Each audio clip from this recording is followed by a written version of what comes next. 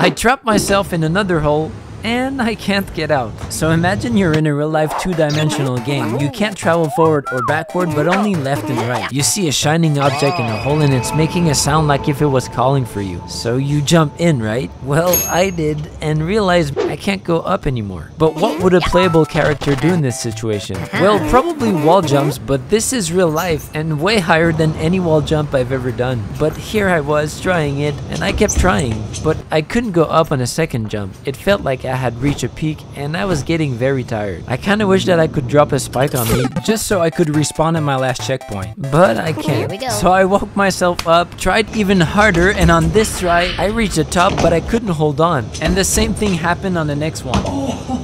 So I summoned my inner Super Mario and it felt like I've hit all the right keys for this combo because I successfully made it all the way up. I was very happy to be out of there, but then